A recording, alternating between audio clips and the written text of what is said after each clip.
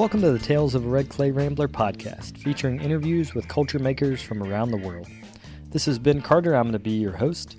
If you'd like more information on the show, please visit our website, talesofaredclayrambler.com.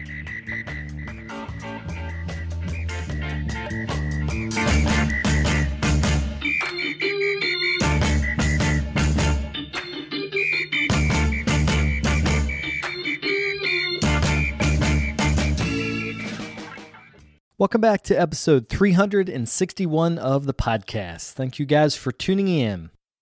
Today on the show, I have a memorial episode for Christine McHorse.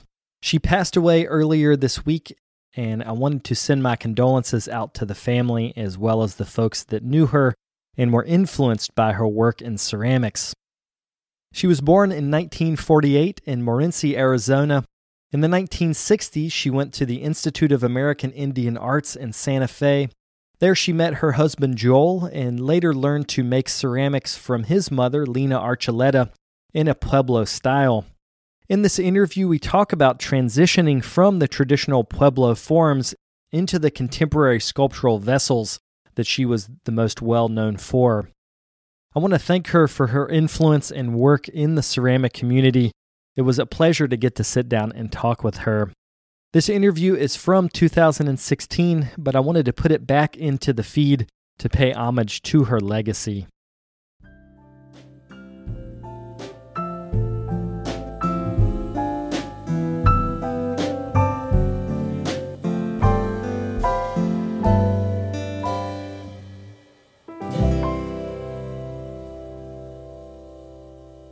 So let's start by talking about how you got into clay. Well, I remember as a young child playing outdoors. We'd go visit my grandmother who lives on the Navajo reservation because I'm Navajo. And there would be clay around, and we didn't know it as clay. It was just mud that could be formed in, and a lot of times, as a kid, I would see the rain drops hit the dirt and form these little cups or little plates, and I thought that was really cool. And I think from that point on, I love the smell of wet, damp earth, and so I love working with my material. And so, did you grow up in Arizona, or where did you grow up? I was born in Morenci, Arizona, which is a copper mining town, and my dad worked as a bulldozer operator there, and he would unearth turquoise, and so Morenci turquoise is a big deal up there around the mine, and I'm starting to ramble again. No, feel free. It's a casual conversation. But he had the same experiences, I guess, unearthing the turquoise. When the rain would hit it, it would be just a beautiful blue and against the dark earth. And so I have a real appreciation for mined clays or stones and stuff like that. Yes, we'd go back to the Navajo reservations during the summers between our school sessions. Turquoise and copper always go together, right? Like that mining area is similar. But so was there clay around those turquoise mine or the copper mines also? The clay, I'm not too sure about I know there are clays up there, but I don't know what kind. That is a copper mine, and it was an open pit mine. Nobody would go in there to dig clay or anything like that, and so. But I don't know. There are clays in those mountains. Yeah, because it's interesting when we were looking at your work. One of the unique parts of this region is the mica clay. Can you talk about how you get the clay that you use? Here, I get my clay around in New Mexico. Yeah, here in New Mexico, I get my clay up between Taos and Picaris, Pueblo, which is about 70 miles north of Sante Fe. And we, once every 4 years or so. We just get our pickup truck and a bunch of barrels and head for the mountains, because our clay, the mica clay, is we dig it up in the mountains. It's above the timberline. It's just way up there, and it's not clay that runs down the mountain, through the gullies and settles in veins down around the arroyos and stuff. This is got we get from up in the mountains. So it's almost a primary clay, like it decomposes and you guys get it from the source. Exactly. And we found, when I married my husband, I was about 19. That is when I was introduced to this clay. And before that, I had a little experience with clay in high school. I came here to Sante Fe when I was going into the 10th grade in 1963. And I stayed 5.5 years. I went a year and a half postgraduate work. But had a lot of experience with other classes besides clay. In fact, I came to Sante Fe I wanted to work with glass. And I'm kind of glad that it went by the wayside when I came. They dropped that class. And so I took other classes, like jewelry classes. We were casting silver. I took a foundry class, and we cast bronzes, and so I guess what happened was I just decided that the plastic arts were going to be my area. I tried some painting, and I didn't care for that. I think it had a lot to do with the makeup of the paint and the having to be around turpentine and stuff like that. It just there are some things that my body just recoils from, like plasticine. I can't work with plasticine clay. So I guess the clay that I use, it's just very pleasant. There's nothing toxic in it, and it's very practical and easy. I shouldn't say easy, but once you learn how to process it and everything, it can be labor, extensive labor to fix it and everything, but it's still it's your product, and it's I've worked with it for so long now, like I said, since I married my husband, because it was his grandmother who introduced me to this clay. And his grandmother actually raised him. And it's been, I would say, I think we're going on our 47th year this fall of marriage. And congratulations. That's a long time. Thank you. I've worked with it so long, and like, day by day, you work with something so long, you tend to get better and better and better at it. So I've learned a lot about the clay. I think I have a kind of a head start on most people, because before I got into it and started using it, there was no real market for it, because it was considered a very the actual clay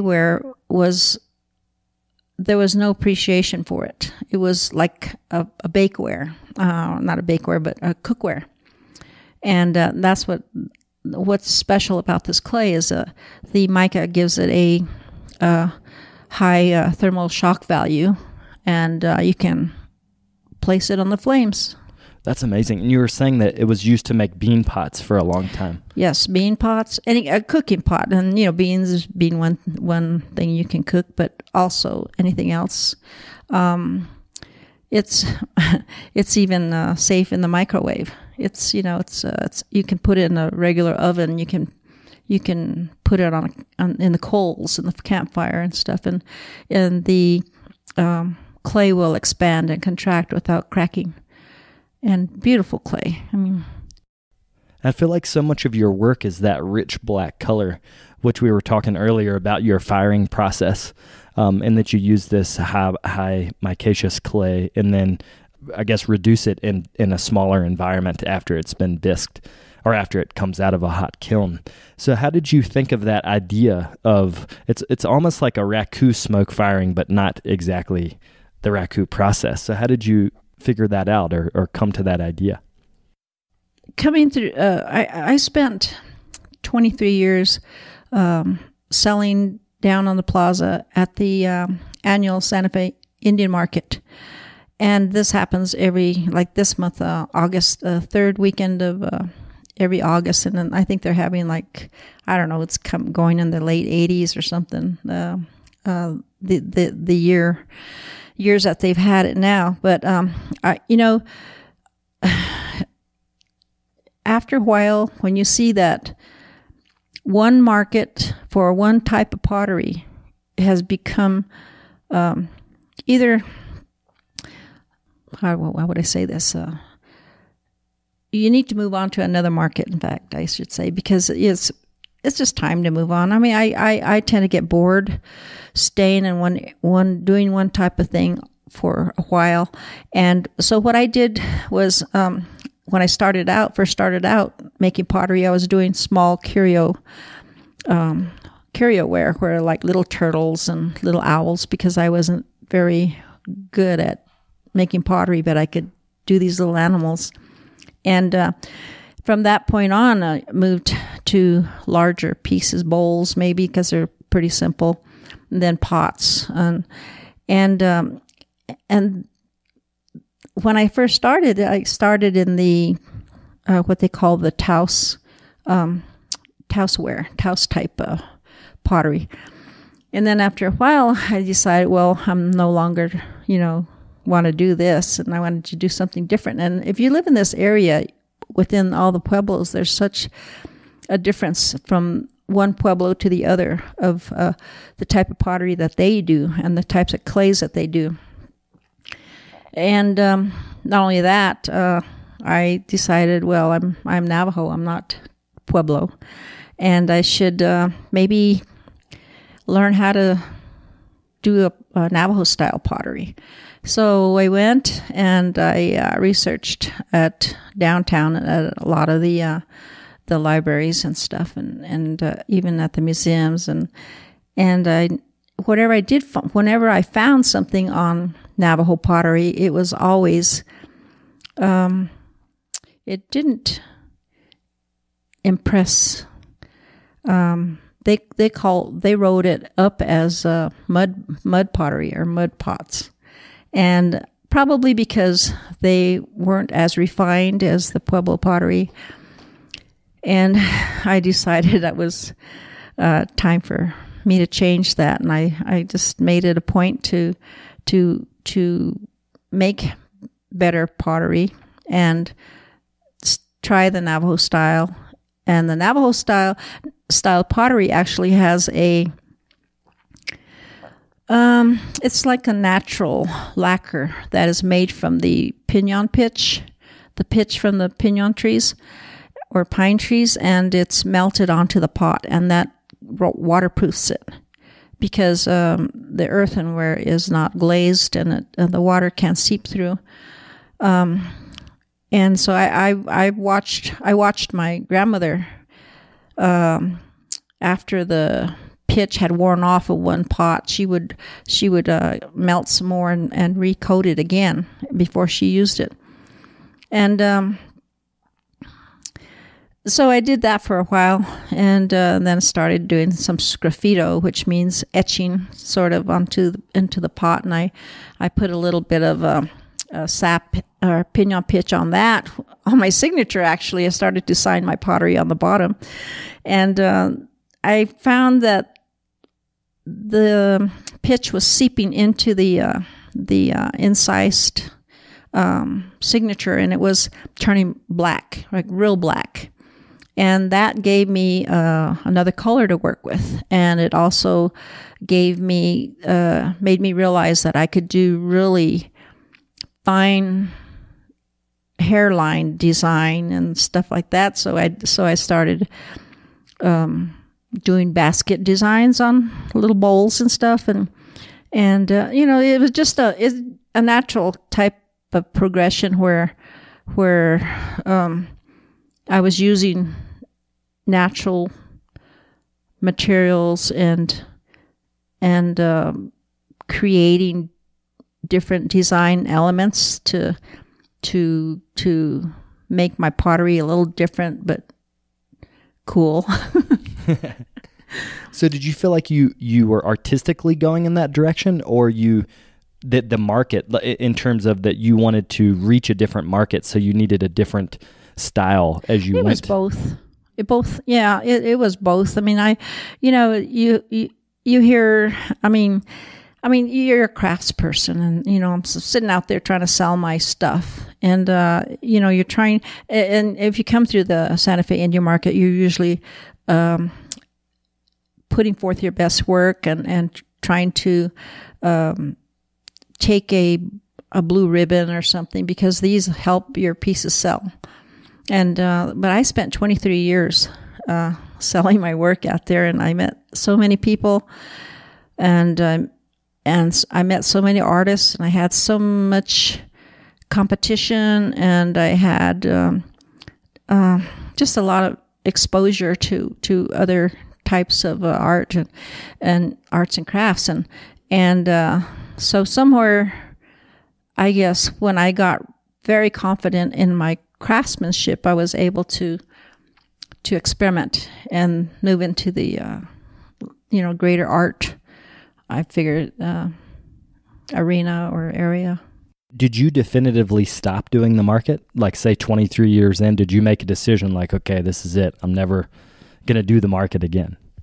I made the decision based on the fact that I had been there long enough. 23 years of sitting out there, and it's very interesting to be sitting next to someone who has been there as long as you have, or on one side and another person on this side, and then people start to disappear. They drop out, or they pass away, or you see the new up and coming younger people. And I decided, it's time for me to leave a space for somebody to come up through the ranks. And I felt like I said, I felt very fortunate, and that I was at the level that I was, where I saw myself, and was getting more and more recognition. And I thought, it's time for me to let go. And again, they have their standards, and they have their little categories and stuff like that, and I didn't want that anymore, that kind of a...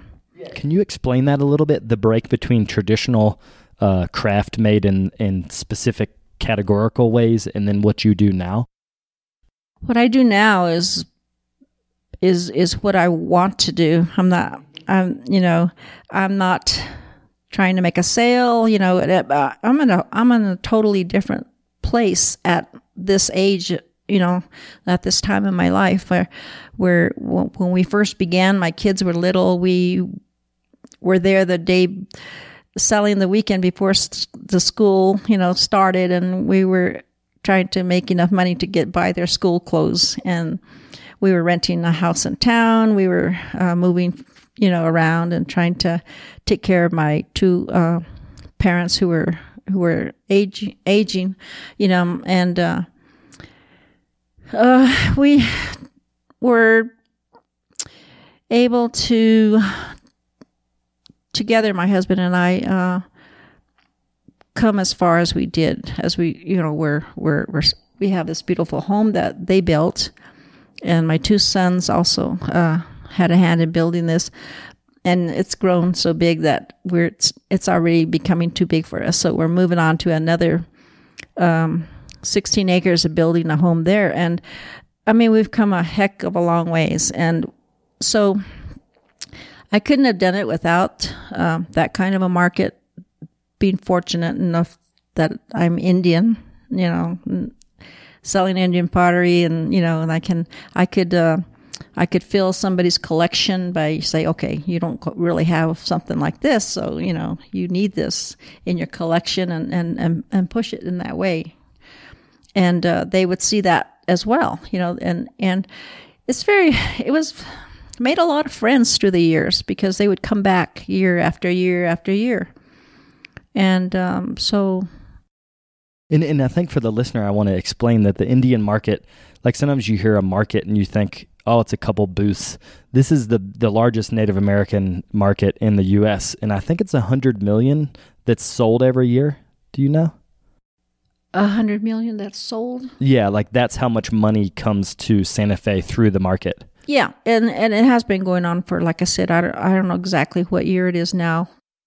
Yeah, it's a tremendous economic event. And so people could make, like in your case, how much of your yearly income came from that market? Do you remember? Not a lot. I mean, because there were times when I didn't sell anything. But on the other hand, people were trying to say they sold out, but maybe they had one or two pieces. You can say you sold out. And not everybody's willing to say what the heck they made or what they didn't make. You know what I'm saying? So there's no true numbers as far as I'm concerned. I guess the city benefits a lot, and then they have their numbers. But yeah, I think that's what I'd read, that it was $100 million economic impact to the town itself. But like I said, some people do know how to market their work, and they know how to promote themselves and stuff, and they're less sophisticated or willing people to get that deep into selling. Was there any ever friction, you being Navajo but making a Pueblo style? Was there any friction there, or is it more that anyone that's Native can work in any style of any of the Pueblos? Oh, yeah, there's pressure from other tribes because they don't want you to be imposing on their, competing with them, basically. Is it financial pressure or is it cultural pressure? It's probably both. But again, I was married to, and I was accepted by my husband's family, and his grandmother's the one that recognized the fact that I could, that I was good with clay, and she just taught me all she knew, and then I started learning more on my own. So how did you transition out of that into the fine art world? Did you immediately get an art dealer that started to represent you? Because I think that's probably was a tough transition, I would imagine. Actually, no. I started to get commissioned for certain pieces, and I did participate in a couple of shows that went to New York. One was sponsored by the people, the Southwestern Association for Indian Arts, they sponsor the Sante Fe Indian Market here. And there was a show at the Museum of Arts and Design, which is now changed the name there, but we also had another show at I think it was called the Cast Iron Gallery.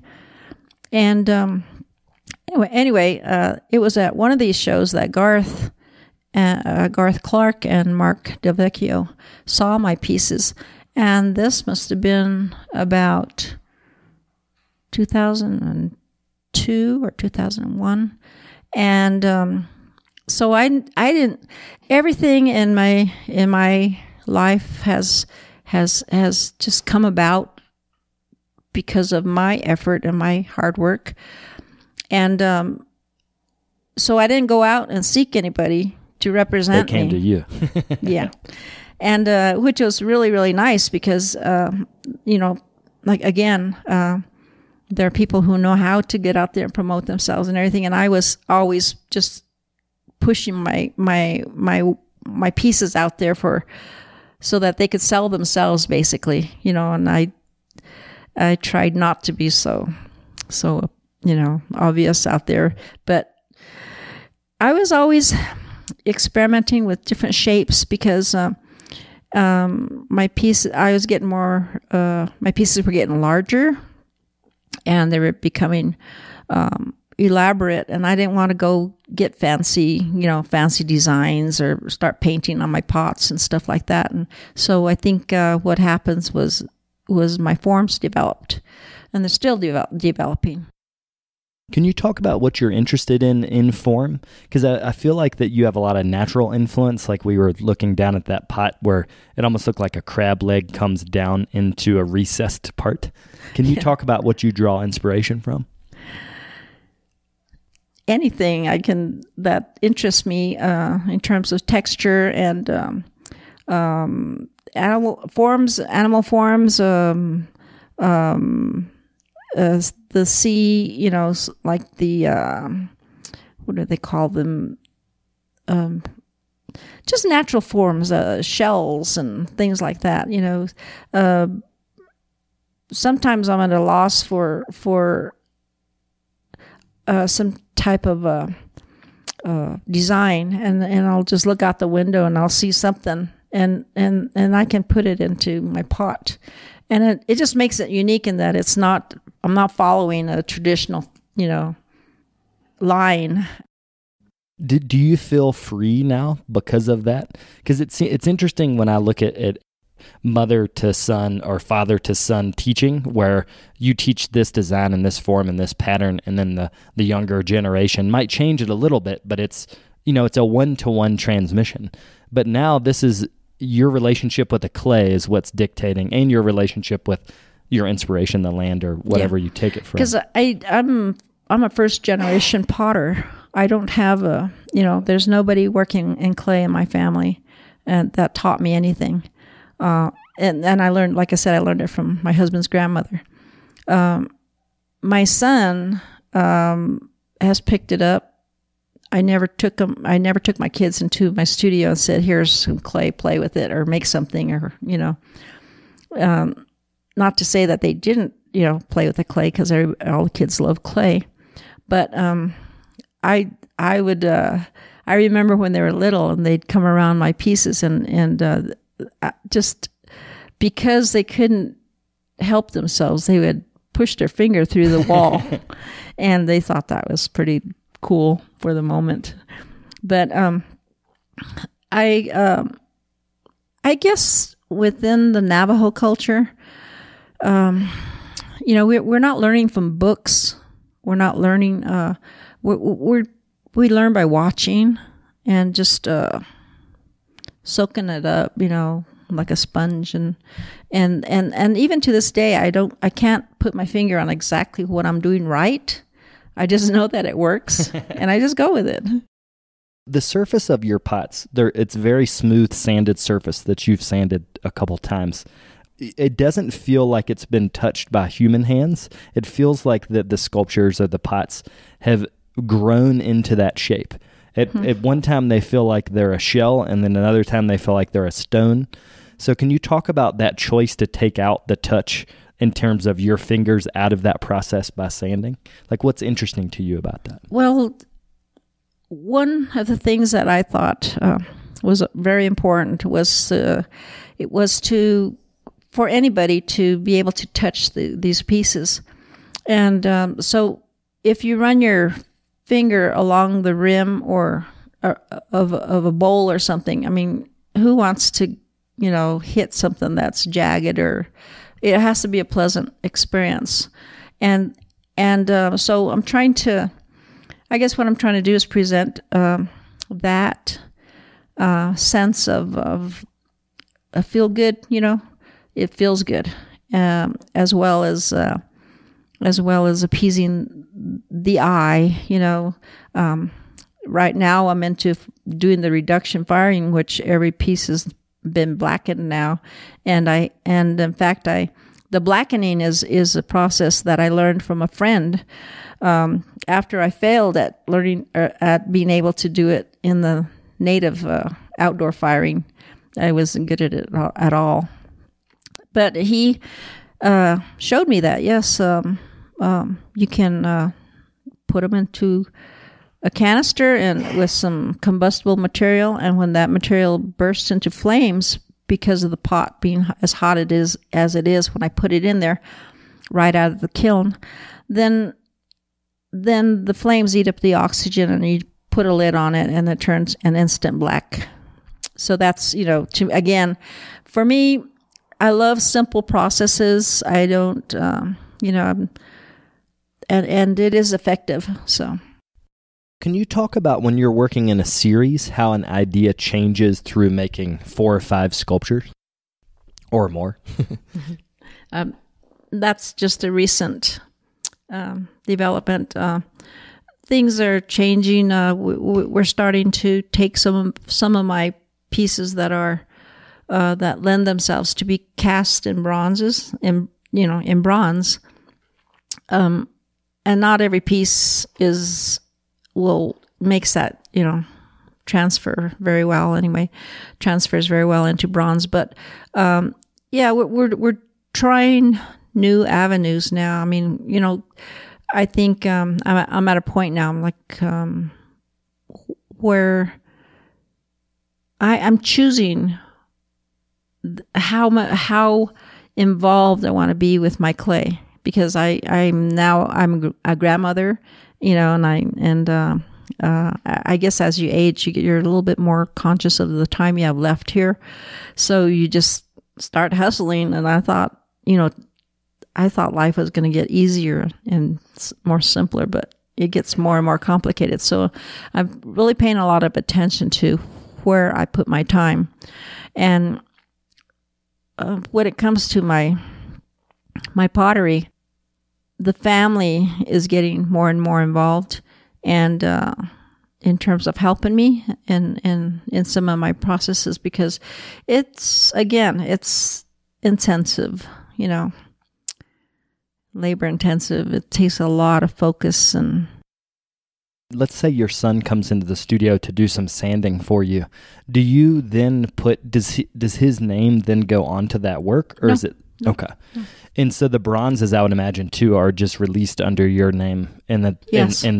poured in editions, like you might have 4 or 5. Exactly. And then again, the first bronze that I ever had cast was the first pot I ever had cast in bronze was the one that I tried to fire black outdoors in terms of where they it's like a smudging, but it's a smothering of the pot in an outdoor fire. And I didn't know how to do it, but I was trying to do this, and I lost maybe a dime size piece off of the bottom, and I thought, this piece is still beautiful if it wasn't for that little ding on the bottom. And the thing about it was, I said, that's a waste. That's a huge waste. So I thought, I'm going to have this cast.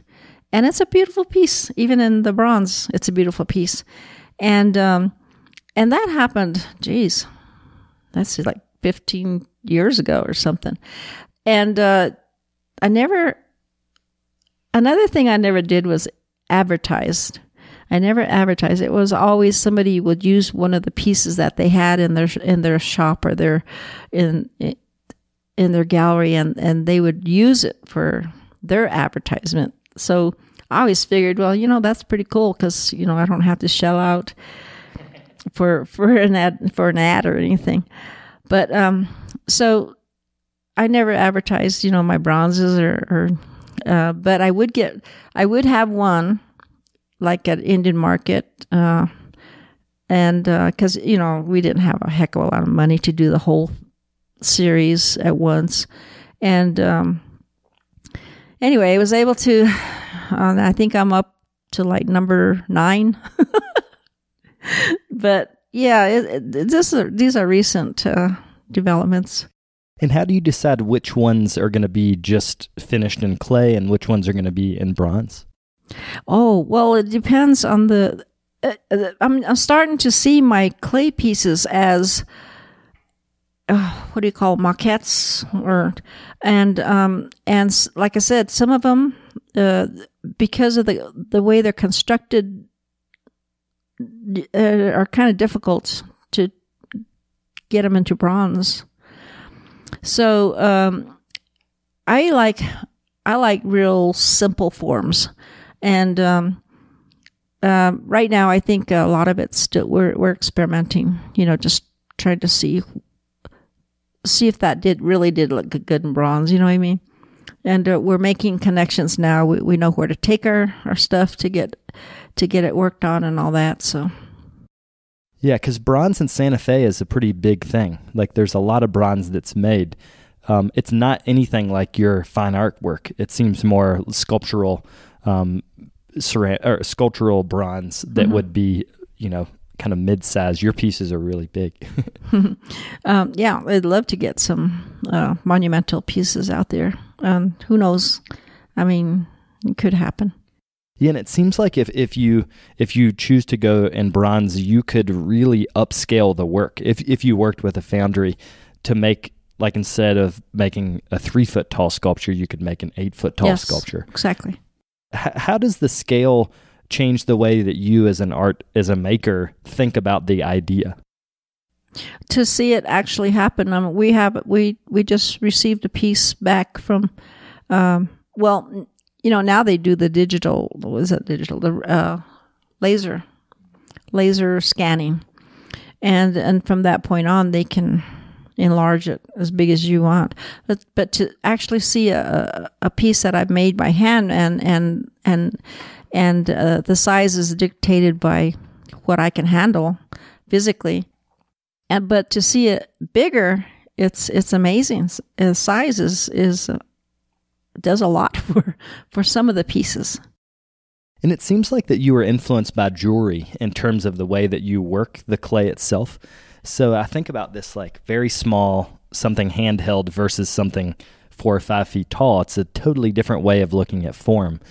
But you still have such a unique way of creating space with the objects. I don't see much difference in what I apply to when I was working. We started out as silversmiths, and my husband and we went to the Montreal Man and His World exhibition. We were in the USA Pavilion, and we were very young. My oldest son, who you met, was only 3 years old, and I mean, I had never been out of the state, like Arizona, New Mexico. I'd never been out of the states, and here we are traveling all the way across and out into Canada. And but yeah, our jewelry, all the methods that I learned in refining silver after it was cast, like the filing is like what I do in my sanding. The lines of the design and stuff like that are now in the lines in my pots.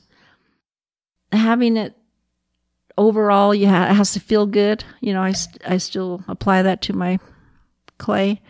I'm very precise in a lot of things that I do, so that there's not a lot of scraping or sanding that I have to do. I try to create something that's less work, because I know how much work there can be if you build a pot, the walls too thick or not even, and I guess has a lot to do with control, which you think you have sometimes, but sometimes you realize you really don't have. But just knowing how to work with it so that you don't go too far, too extreme. Or it's almost as if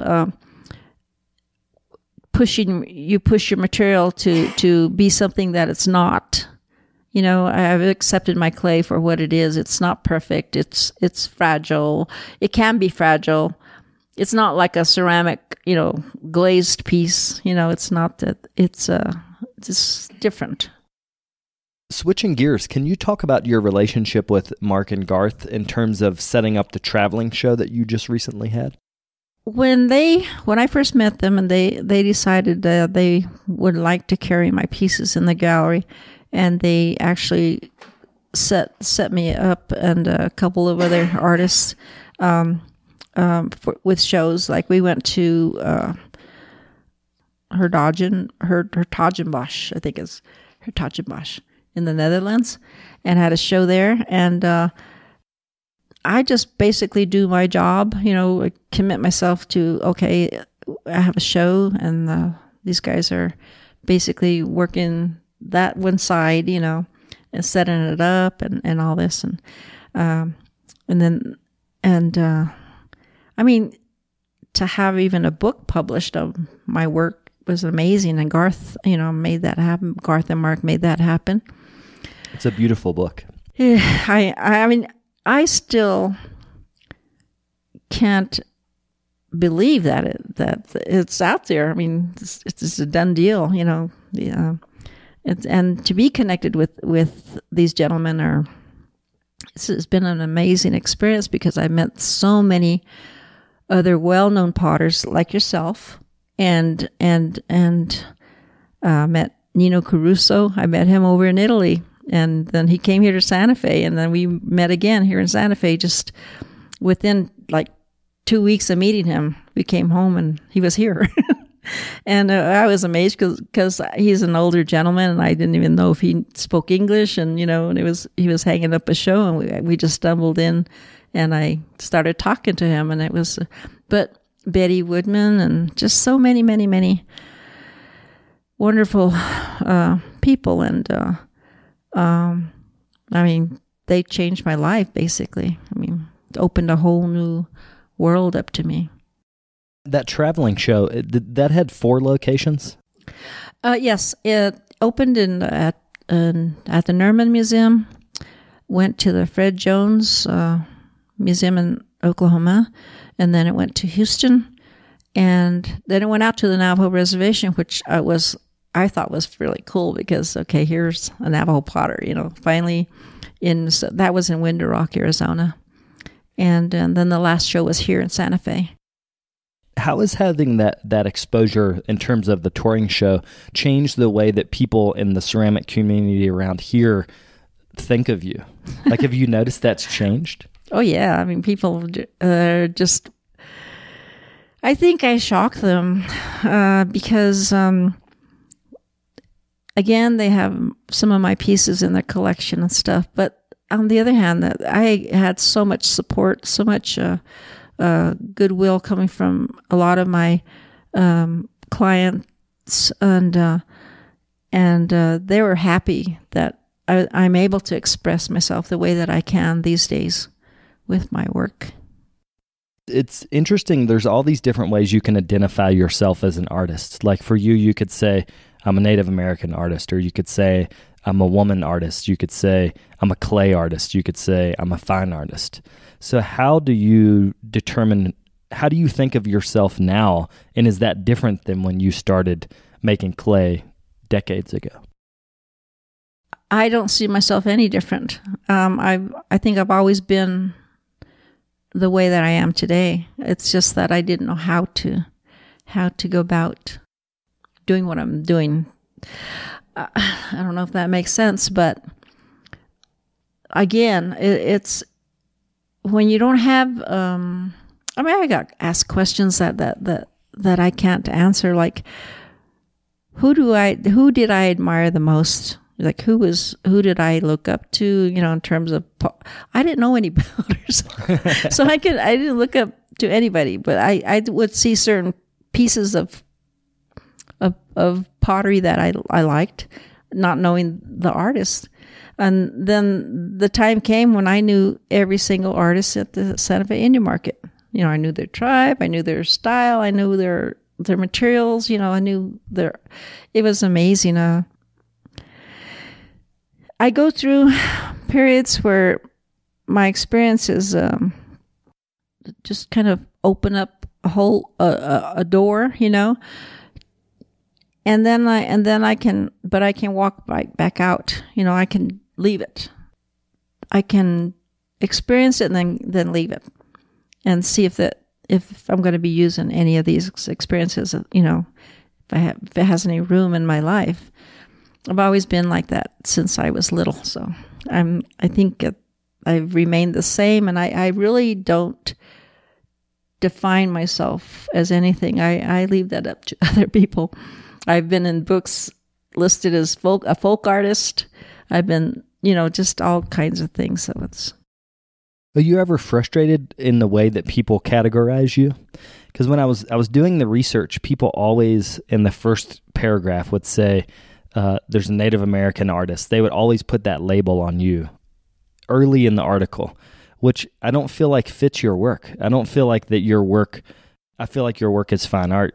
I feel like you probably think of your work as fine art. So is it frustrating to be labeled as one thing or the other? No, not. I mean, I'm making a point not to be affected anymore, because I think at one point in time it did bother me, but that was before I wised up, because you think you have control and you don't, and I don't care if I see the printed article or whatever, and if I correct it because it's not factual, and it can still turn up in print. So I don't have a lot of trust in anything written. I mean, I don't know, Garth and I, we have a lot of fun because he'll say something and I'll challenge him, on his knowledge of the Navajos or even his knowledge about me, how I feel, and I think I tend to change. My feelings, my thoughts, they fluctuate all the time. So I think that's where I like to be. I'm not rigid in anything. And I like challenges. If somebody gives me a problem to solve, then, in terms of making a piece, I like that. And I try to, because it pushes you to do something different. And that's what I like. It seems to me that there has been a long tradition of usually white anthropologists coming to this area to study different groups of people, whether it's Pueblo or Navajo or different areas. And there's a lot of misconception that's brought to the study of anthropology, because you can't leave your understanding of your own life when you're looking at someone else's life. So do you feel like that as a fine artist that's working in a world where you might have white dealers that, or anyone, authors, writers, critics, anything, that you feel that you have to correct in a bigger way misconceptions about Native life in Santa Fe or just in general? I met a lot of people who have strange ideas, and I think what I try to do is realize that everyone's they're on their own path and they haven't quite arrived yet. You know what I mean? And everyone has these levels or stages to go through, and so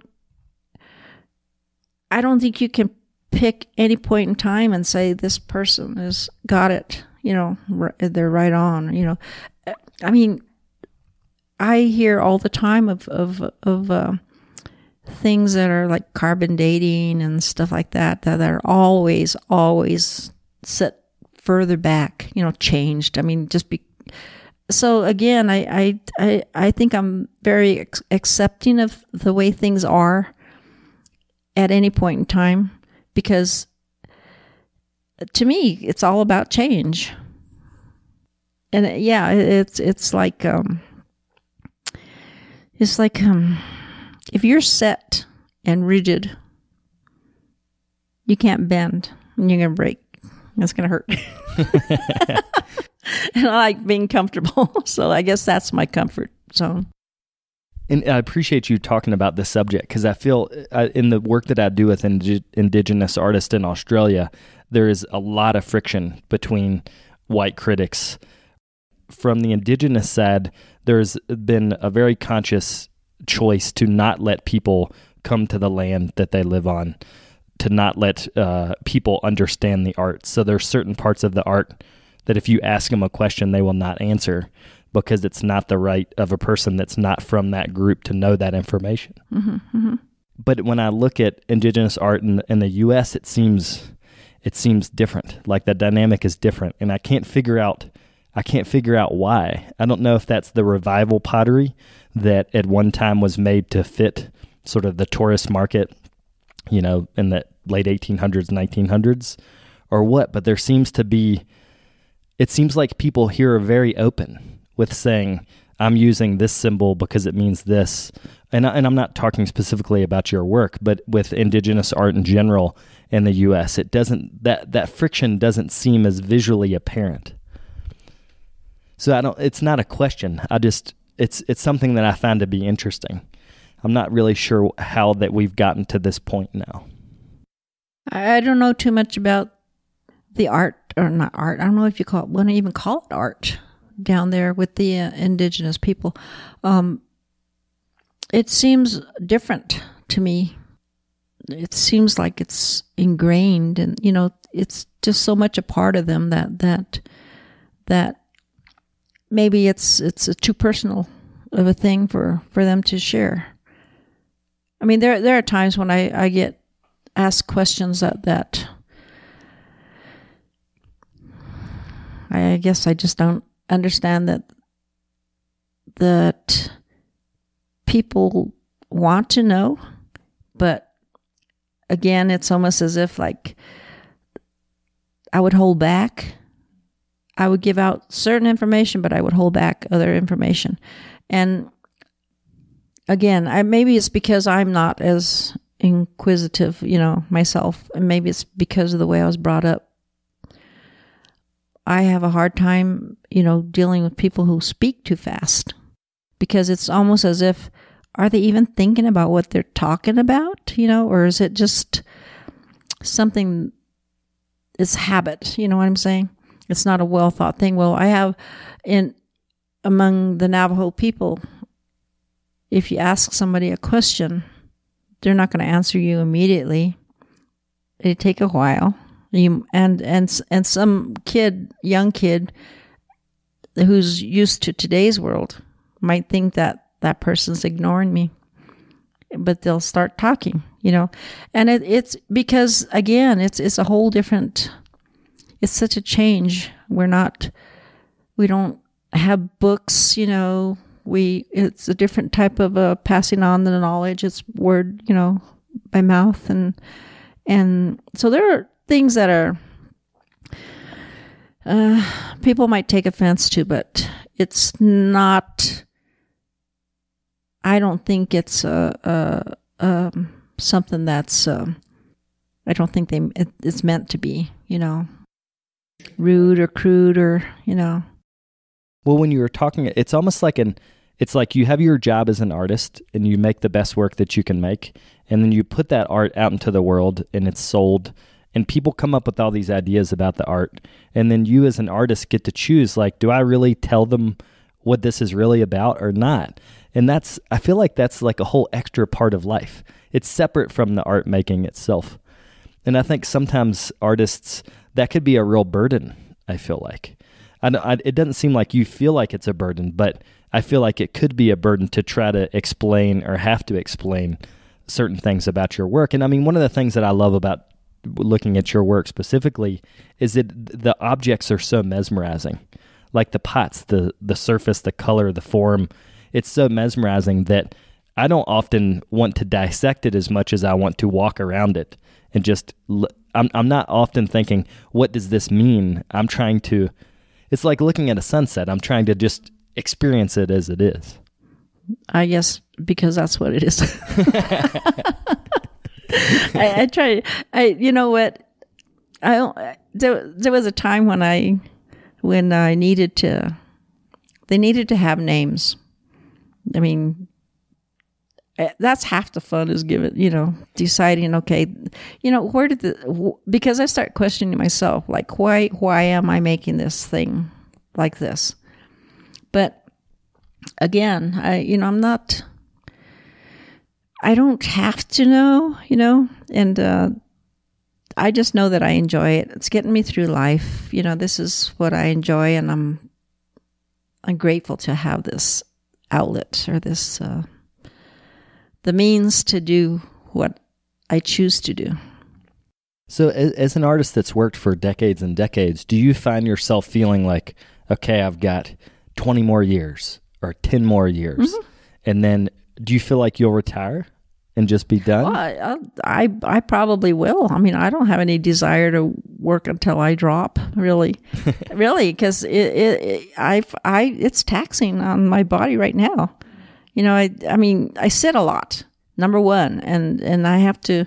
There are times when I miss the sunsets. You know, I go in there and I'll work, and the day is gone, and it's like, if I do this every day, I'm going to be ready to check out, you know, sooner than I realize or want, or I'm going to miss out on lots.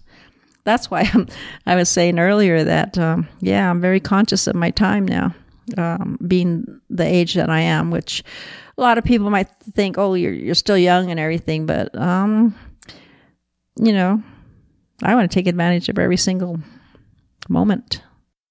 Well, thank you very much for taking the time to do this. I really appreciate it. Thank you.